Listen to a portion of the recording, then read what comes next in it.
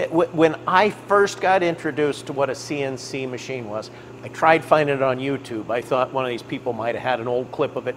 It was a school video that came out in 16 millimeter. It was shown to us in 1976, I think it was. Could have been 75, but I think it was 76. It was from the Cincinnati Millicron Corporation. And they had this new machine that had 3 axes that were controlled by a computer.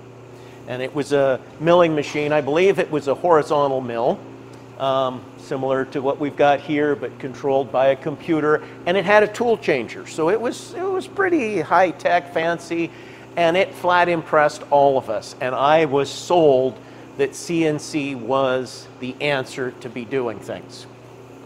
Well, what they did, they put the part on the machine, and I think the part came out in like 5 minutes. And it took the journeyman machinist that had a manual machine. He laid this part out, and for all the holes to drill and a couple pieces to mill off flat, and it took him 2 hours and a half or something. You know, I mean, way, way longer. The fallacy of that didn't dawn on me until I'd been in the business, actually, of machining for a long time. The comparison started out with the machine that already had a program written, already had the sharp tools in the caddy loaded, already offset for each of the tools. The journeyman machinist, he was not even given a dividing head or anything else to help him divide out stuff. He was not given a digital readout. He was not given an hour even to look at the drawings in advance.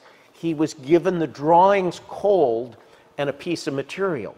They even pre-selected a piece of material that was kind of wonky, and as opposed to if he was going to look at this as a production job, he might actually have done several layouts on a bar in advance and then sawn them off later.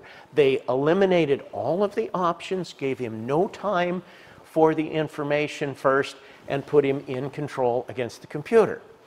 So it was very biased, much more than I realized at the time. At the time, I was just like, wow, look at this. This is what we all need to do.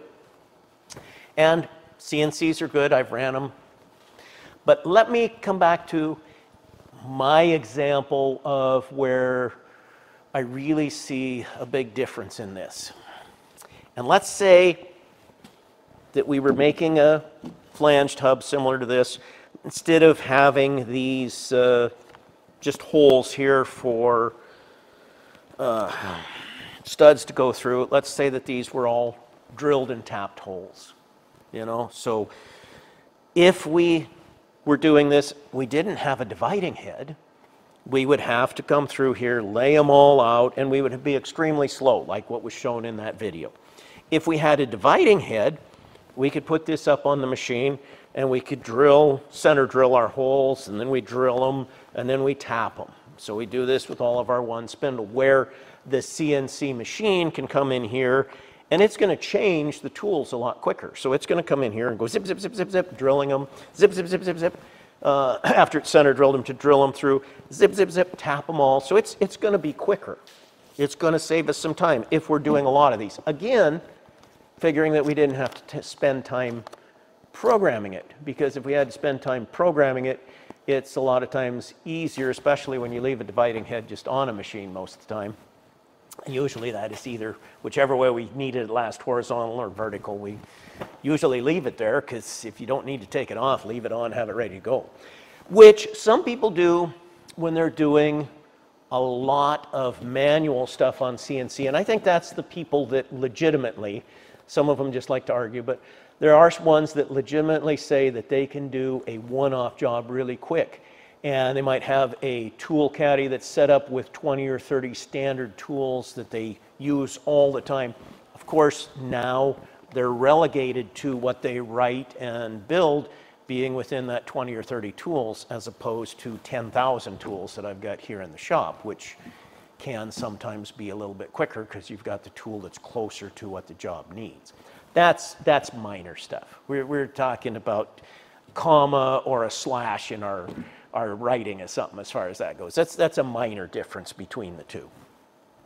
There are times like that where you can have relatively quick on CNC for certain jobs. Not for every job, though.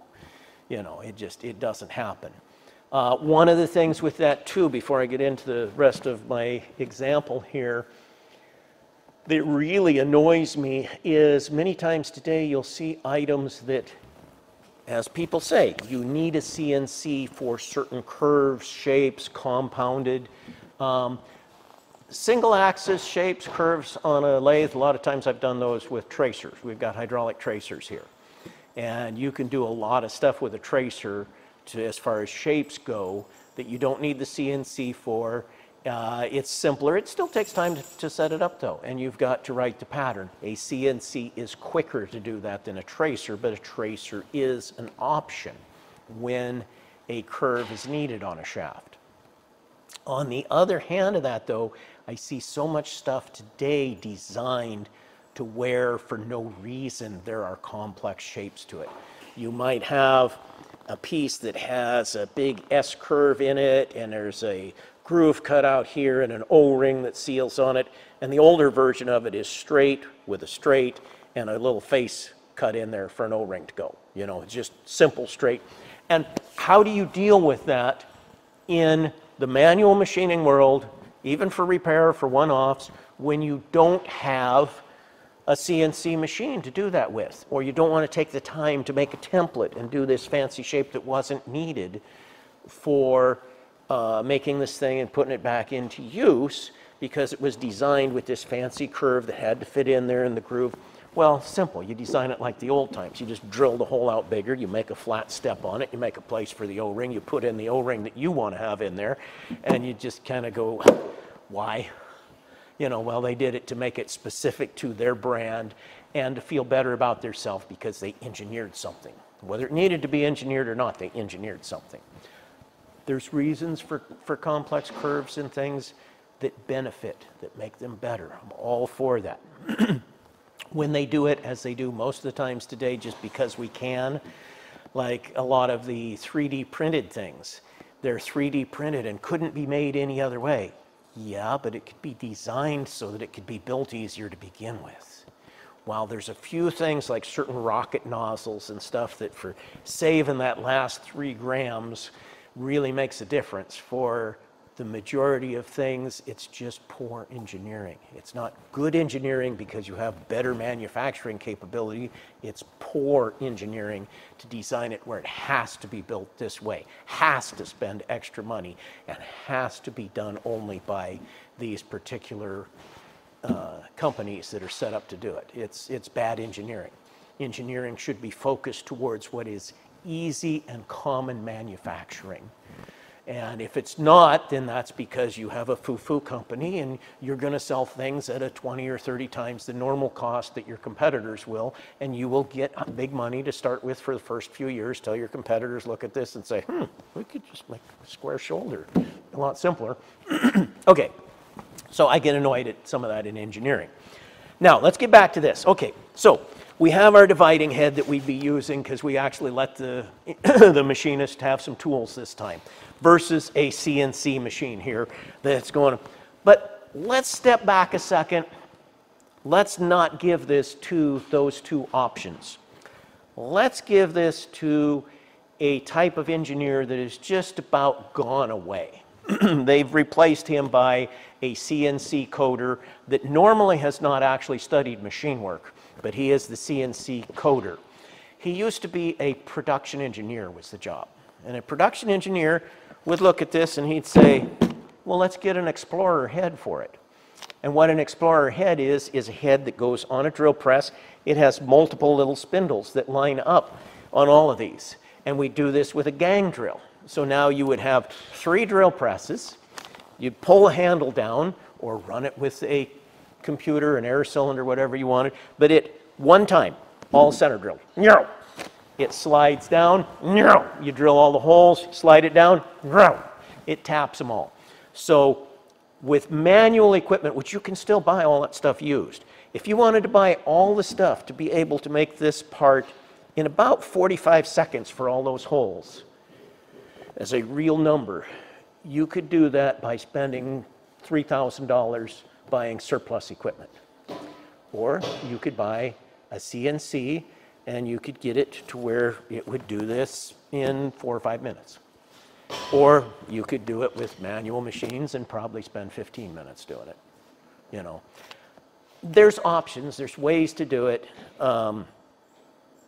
especially if we were talking about just plain drilling, just straight drilling holes here without the tapping. It really becomes big and quick when you just have a one-time through and you're done.